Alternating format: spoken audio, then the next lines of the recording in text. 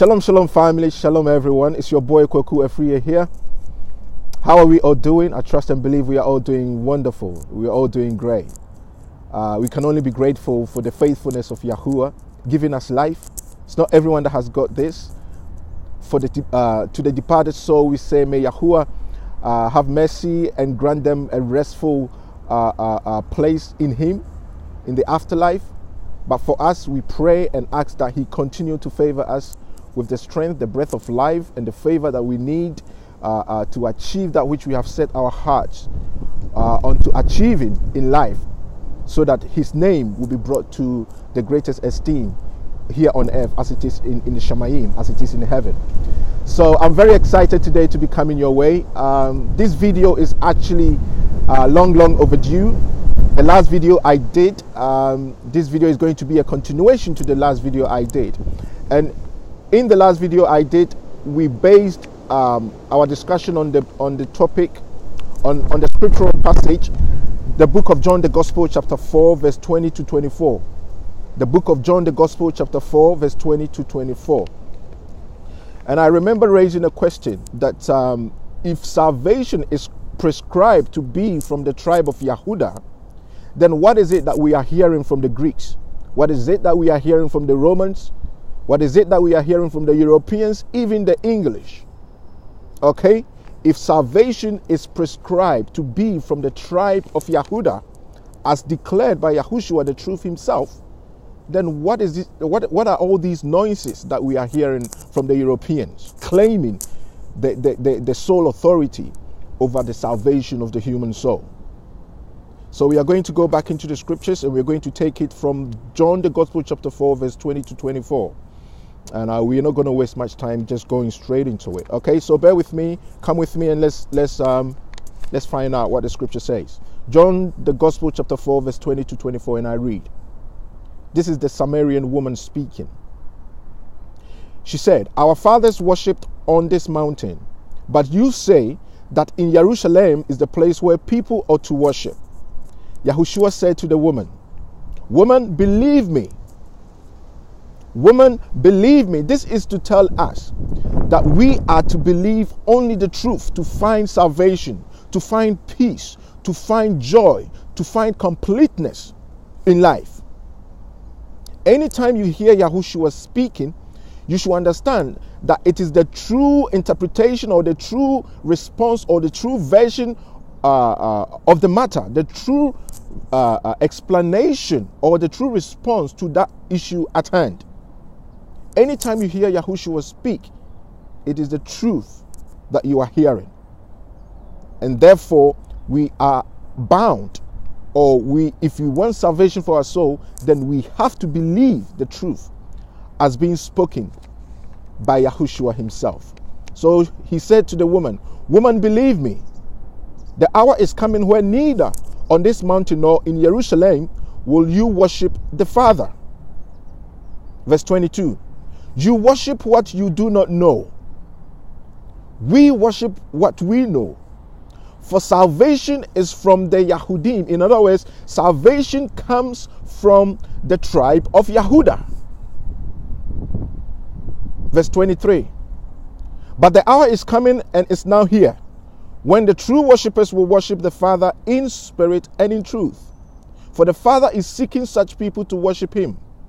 Elohim is a spirit, and those who worship Him must worship Him in spirit and in truth." So what we are seeing here is that Yahushua is painting a picture to us that in order for you to be able to worship the Father in spirit and in truth, your soul needs to be liberated by the ruach of truth in order for you to achieve that. Without you accepting the truth, you cannot worship the Father in spirit and in truth. Brothers and sisters, everybody is worshiping. There are so many worshipers, but very few are called. Many are called, but very few are actually worshiping the Father in spirit and in truth. Why? Because very few have embraced the word of truth, have embraced the revelational truth that YaHuWaH is bringing to us here. Everybody is worshiping. Let Sunday come and go to all these churches. Let Friday come and go to all these mosques. Go to all these temples all around the world. Everyone is worshiping.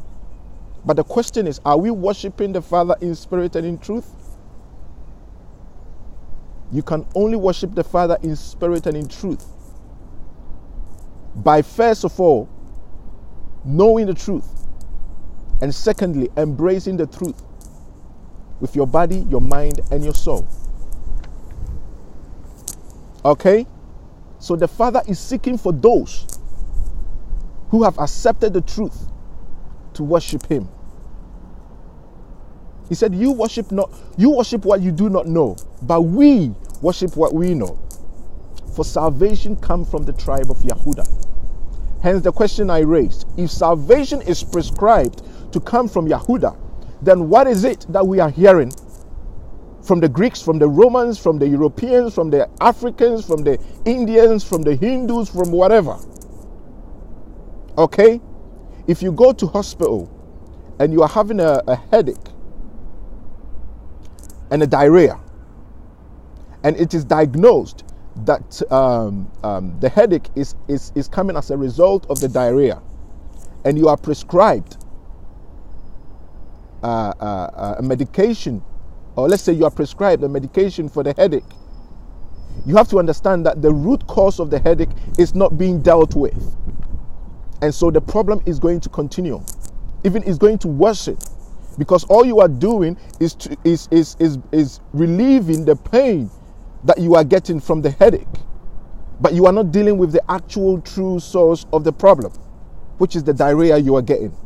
So before you know, you become dehydrated, and that can lead to major issues, major health issues in the near future. So unless you deal with the true source of the problem, you ain't getting anywhere. Okay, you ain't getting any breakthrough. So if salvation is prescribed to be from the tribe of YaHuWaH, then the tribe of YaHuWaH is where we should go for this key to salvation. We should not go to the Europeans. We should not go to the Romans. We should not go to the Greeks. We should not go to the Africans. We should not go to the Asians. We should go to Judea. And we should go to the cultural understanding and the cultural interpretation of the word salvation, so that we can get that key to unlock the door of salvation for our soul, for our human souls. Okay? So what is this key that unlocks the door of salvation? What is this prescription that will bring our souls onto liberation and salvation for us to be able to worship the Father in spirit and in truth? We are going to find this key, and that we will go into the book of Acts chapter 4 verse 10 to 12. Acts chapter 4 verse 10 to 12. And I read, there was a miracle that took place, and the apostles were questioned what authority did they have? Where did they get that authority to heal this person? How were they able to heal this person that this miracle was performed on? So the book of Acts chapter 4, we will be reading from verse 10 to 12, and I read. This is Peter speaking.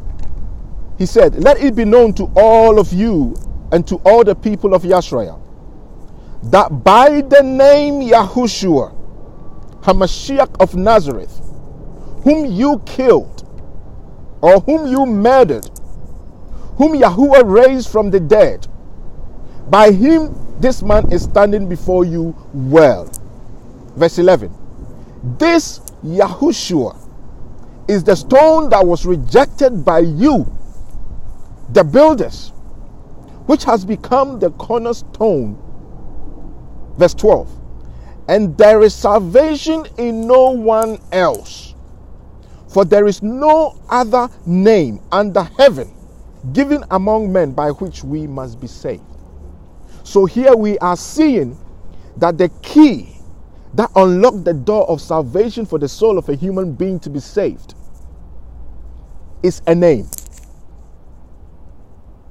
Let me draw your mind to something. How many of you have done Access before? Access as in, have used Access before? Access as in this computer program, database. You know, database, the logo for database is a key. And database holds information about a person's identity. And the number one key that unlocks the identity to a person is the person's name. You see, the truth is being hidden in plain sight, yet we do not have the eyes to see. The key to unlock the soul, the key to unlock salvation for the human soul is a name. And that name comes from the tribe of YaHuWaH. And there should be no other name among men under the sun that is given among men that can perform this particular thing except this name that comes from YaHuWaH and was revealed by the Malak, or by the angels from the heavens, from the Shamahim, unto Miriam and Joseph to be used in naming him. Okay, so this name cannot be changed, this name cannot be replaced, this name cannot be translated. As a matter of fact, names are not translated, names are transliterated. And so if you have this understanding, then you wouldn't want to play with your salvation by replacing his name or translating his name into various different forms. If he said salvation comes from the tribe of YaHuWaH, then we should return to the cultural understanding of YaHuWaH, to the cultural linguistics of YaHuWaH, in order to retrieve this name. When I was growing up, I read this book, Ali Baba and the 40 Thieves. They had this name that they used to split open the rock in which they kept all their treasures. If you do not speak this name, the rock will not open.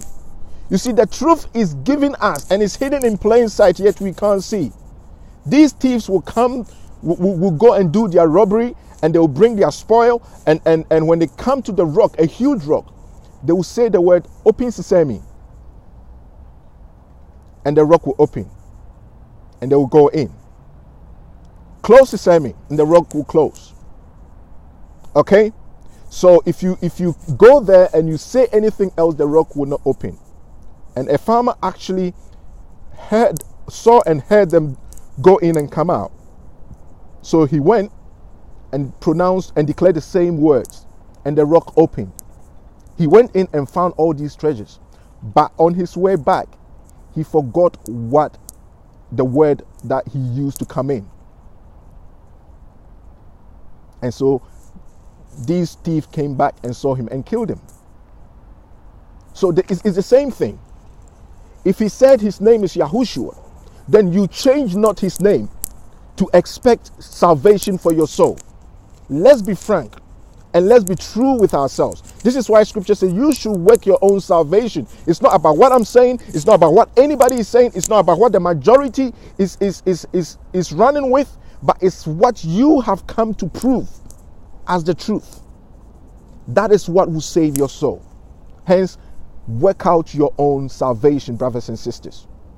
Okay? He said there is no other, and I want you to underline the word no other name, because we are going to go for the precept to that particular phrase, no other name. Let me repeat the verse 12 again. And there is salvation in no one else, for there is no other name under heaven given among men by which we must be saved. So if you bear with me, come with me, we are going for the precept to that. Come with me to the book of Isaiah. The book of Isaiah chapter 42 verse 8. The book of Isaiah chapter 42 verse 8. And I read. He said, I am YaHuWaH. Of course, in your Bible you have the Lord. This is the wickedness they've caused us. They have replaced the Father's name with titles. And if you go into scripture, the Father himself declared explicitly that call me no more Baal. Call me no more Baal. Because he detests the title Baal. The children of Israel were confusing the Father's name with Baal. So most of the time they were replacing the Father's name. Their ministers, their leaders, the priests, because of their corruption, were taking away the Father's name to replace it with Baal. And there's a whole teaching on that. We will get to that in the near future. Isaiah chapter 42 verse 8, and I read. He said, I am YaHuWaH. That is my what? That is my name. My esteem I give to no other.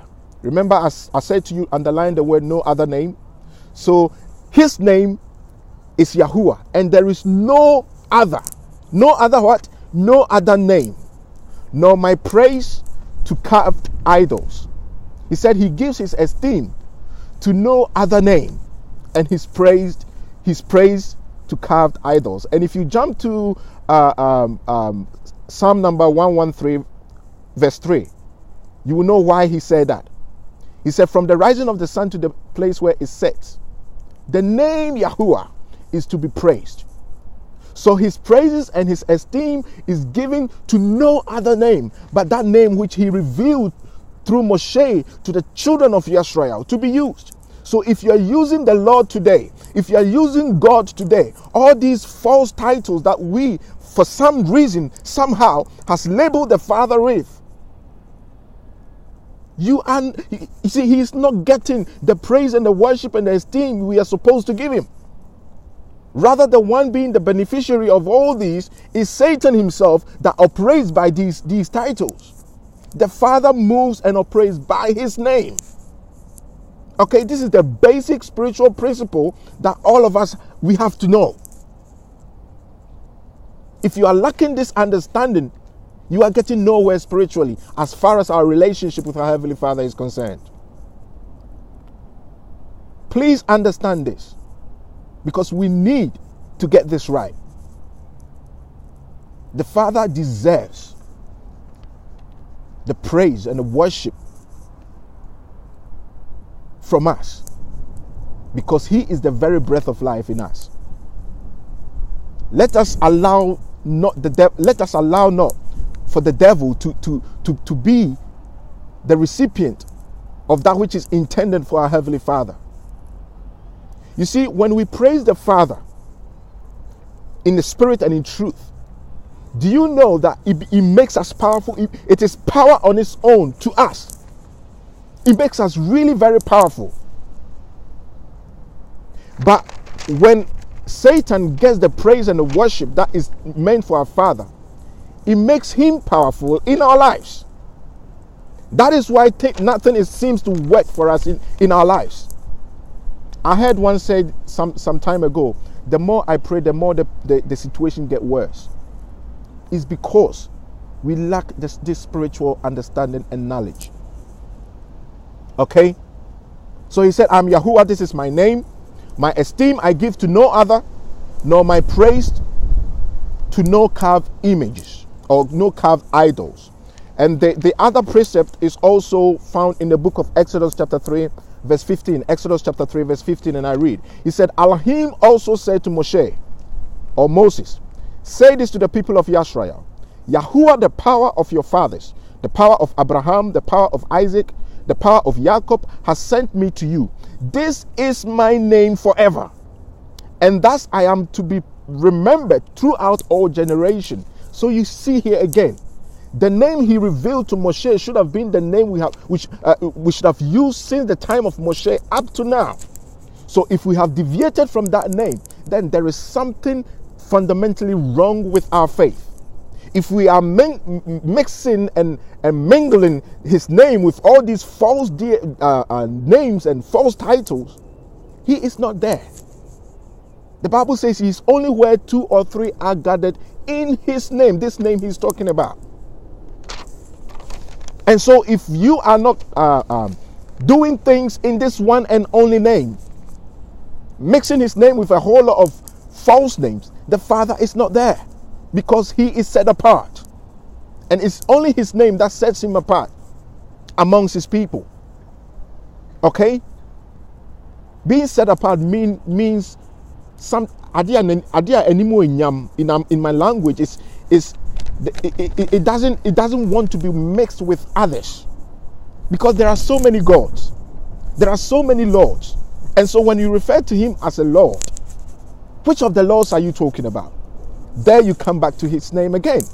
So it is actually his name, only his name, we should use in relating to him, in praying to him, in worshiping him, in encouraging each and every one of us, in encouraging one another by this name, praying to one another by this name, strengthening one another by this name, because he is his name. Hence the reason he said, I am that I am. My name is that I am. It is all about his name, family, because a good name is better than all the riches, all the wealth of titles that is out there. And not only is his name good, we know the scripture says his name is excellent. How excellent is YaHuWah's name? Hallelujah. YaHuWah. So now we know that there is no other name, and we have seen here what this key to the salvation of the human soul is, and that is the one that came in his father's name, YaHuShua. And YaHuShua means YaHuWah is the salvation to those that cries out unto him. Hallelujah. YaHuWah. I love this. I love this so much. Right. So now, if we go back to Acts chapter 4, he said, you the builders, the stone that was rejected by you the builders has become the cornerstone. So we are going back in time to find out what this stone is. Brothers and sisters, you are going to be amazed. This is where this system called the Babylonian system came into being. When you turn away from the prescriptive path or the prescriptive order of YaHuWah, then you open yourself, you draw yourself into the Babylonian system of corruption, the Babylonian system of worship, which Satan is seated at the helm of. Okay, so we are going back to Genesis chapter 11 verse 1 to 9. The topic of that passage is the Tower of Babel. The Tower of Babel. So without wasting much time, let's go in straight and find out what the scripture says in this wise. The Tower of Babel, Genesis 11, chapter 11, verse 1 to 9. And I read, now the whole earth had one language and the same words. Did you hear that? The whole earth had one language and the same words. And as people migrated from the east, they found a plain in the land of Shinar. The land of Shinar means watch of him that sleep. And there's a powerful revelation here. Let me carry on. I'll come back to that. The land of Shinar, and settled there. So you see, they moved from the east to the west. The east represents the rising of the light, the rising of the sun. And they were heading towards where the sun sets. The dawning or the coming of the night where there is no light. So they are moving from the light into darkness. Are you catching the revelation? The people moved from the west, which represents the rising of the sun, where there is full light, to the west, where there is darkness. And they settled in a place called what? Shinar. And Shinar means watch of him that sleeps. So now they are moving away from the presence of YaHuWah into a place where they are going to need even the more the need to look after one another. They are going to need the security throughout the night hours. And we all know that when it is night, that is when all the freaks and the vampires comes out. Okay? So, verse 3. And they said to one another, come, let us make what? Bricks, and burn them thoroughly. And they had bricks for what? Stones. They had brick for what? Stone. Instead of stone, they rejected the stone and created their own what? Stone, which is bricks. Are you catching the revelation, brothers and sisters? YaHuWah has given them his own stone of salvation. Now they are saying that let us reject that stone and create our own stone so that we can ensure that on this land called Shinar, where we need security, we can provide our own security. This is basically what they are saying. They are rejecting the security of YaHuWaH for their own security. They think they can create their own security. They forgot what was written in the book of Psalm Psalm 121 verse 6 to 8. As David wrote, the sun will not strike you by day, neither will the moon by night, if you are with YaHuWaH. YaHuWaH will keep you from all evil. He will keep your life. YaHuWaH will keep your going out and your coming in from this time forth and forever. Hallelujah. YaHuWaH. You cannot reject the stone of YaHuWaH and expect to receive complete safety. This is what they did. They rejected the stone as was repeated by Peter in the book of Acts chapter 4. The stone that was rejected by you, the builders, have become the cornerstone. Let me repeat verse 3 on again. And they said to one another, come, let us make bricks. In other words, come, let us create our own stone and bend them thoroughly so that they will be hard. We can do it. And they had bricks for stone and bitumen for mortar. Then they said, take very particular attention on what is coming up now. If you can, underline it. Then they said, come, let us build. Did Peter not say, the stone that you builders have rejected? In life, we are all building something. We are building our lives. We are building our faith. We are building life is all about building. Even Yahushua himself said, upon this rock, upon the name of his Father, which is the rock. YaHuWaH is the rock. And we know that stones comes from rocks. So the Father is the rock himself. The Mount Zion we're talking about. That is YaHuWaH's name. And Yahushua comes from this massive rock that brings salvation. Are you catching the revelation, fam? He said, upon this rock I'll build my assembly. Upon the revelation of my Father's name, I'll build my assembly. And the gates of hell cannot prevail against it. That is why we are still here. That is why me, Kwaku Afriye, standing before you, I am still here. Because my life is being built on this rock. That is why the rain comes. That is why the storms rage. Things that are supposed to crush me completely. Because of the rock upon which I'm standing, I'm not being moved. Yahushua said it, upon this rock I'll build my assembly, and the gates and the storms of hell shall not prevail against it. Hallelujah. YaHuWaH. Then they said, come, let us build for ourselves a city.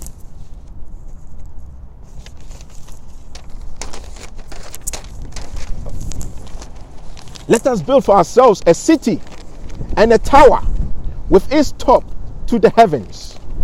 And let us make a name for ourselves. Let's pause right there. Let us make a name for ourselves. Let us create a name for ourselves. When they were rejecting the true name of the Mashiach, the stone of salvation, they were creating a name for themselves, creating a name in different cultures, creating a name in different languages. Didn't he say there is no other language, there is no other name in any other language? Now they are creating names all over the place. If you go to Africa, they call him Yesu. If you go to Greek, they call him Jesus. If you go to England, they call him Jesus. If you go to the Latin, they call him what? If salvation is prescribed to be from the tribe of Yehuda, why all this noise? Why are we confusing ourselves? mixing names, claiming to be the authority of salvation for our souls. Let's not deceive ourselves, brothers and sisters. This is where the system of Babylon came all about. And didn't he say in the book of Proverbs chapter 18 verse 10, and I read, he said, the name YaHuWaH is a strong tower. The righteous runs into it and is safe. The righteous, not you the wicked, not you the hypocrite, not you that lie, not you that is after the wealth of this world, not you that is after the pleasures of this world at the expense of the souls of your neighbors. Not you, but the righteous that is suffering will run into it. What does it mean to run into the strong tower? You see, that which is accessible to you is what you will immediately run to, isn't it? It means that if you have built your life, if you have built your faith, if the name YaHuWaH is close to you, didn't he say, draw near unto me and I'll draw near unto you? If the name, the true name of the Father and his Son is that close to you, if there is trouble, you will run immediately into it and you'll find safety. But if you are confusing yourself, if you are in Babylon, if you are in Babel, falling for all these created names they have given us, then it will be very difficult for the righteous to run into the right true name. Because instead of you committing into this particular name, as we say it in my language, meaning if you concentrate your urine in one place, you see that it begins to bubble. That shows power. If you are to unite both of your eyes in looking through the opening or the mouth of a bottle, you will see clearly. That is power. But if you are to divide your eyes and be confused, there's always going to be confusion. And there is no one that is confused that is ever going to see salvation. You cannot see salvation of the Father through his Son in confusion. And this is what the devil is doing, bringing us into confusion about the true name of our Heavenly Father and that of his Son. So I will pause this one here. I've just gone over my 30 minutes limit. I'll pause this one here and we will carry on from here. You have to stay tuned because powerful revelations are coming. And at this point, it's important that you understand that the greatest gift, the greatest thing upon the face of the earth is the soul of the human being. That is why the Father sent his only begotten Son to die in order to save it. And so let us not make the great work the Father did as far as the salvation of our souls are concerned. Let us not make it be put in vain. Okay? So with that being said, this is your boy YaHuWaH Free. Thank you very much for sharing this moment with me, and I'll come again your way hopefully tomorrow, and we'll carry on from here. Shalom.